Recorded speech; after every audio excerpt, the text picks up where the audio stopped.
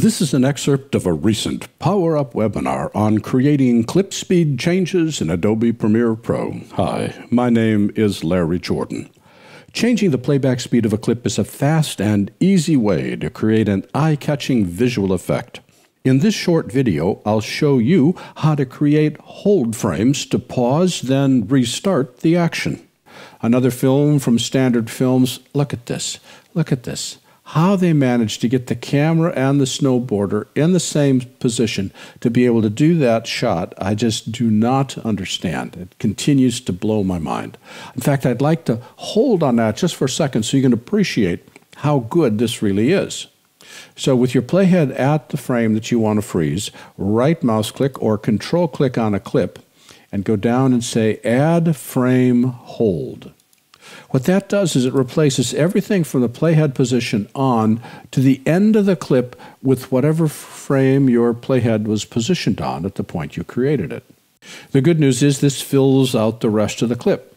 The bad news is it fills out the rest of the clip. So I want to have another option.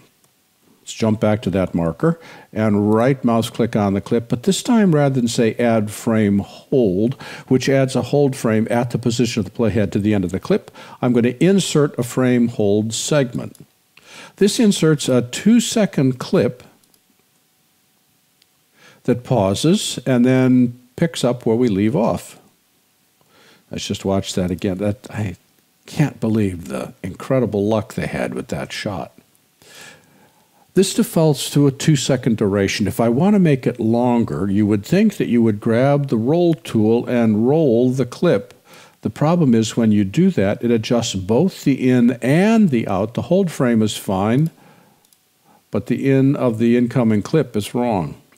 Instead, you use the ripple tool, and you ripple the hold frame longer, which doesn't change the in of the incoming clip, or you ripple the hold frame shorter, which again doesn't change the in of the incoming clip. So to adjust a hold frame, you use the ripple tool, not the roll tool.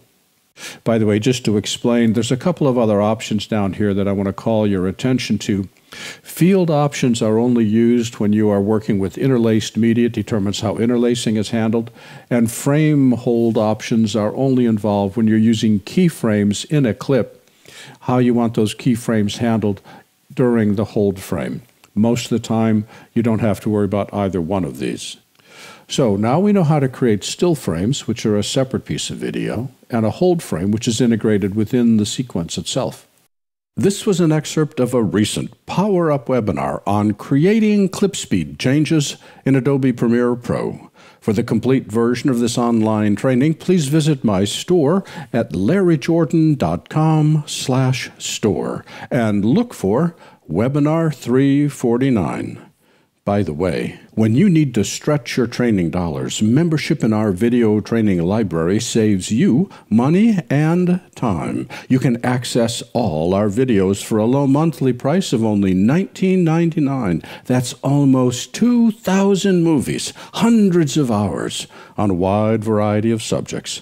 Plus, premium members can download practice media and projects. Our training covers Apple and Adobe software. We update it multiple times each month, and for more information, visit larryjordan.com/membership.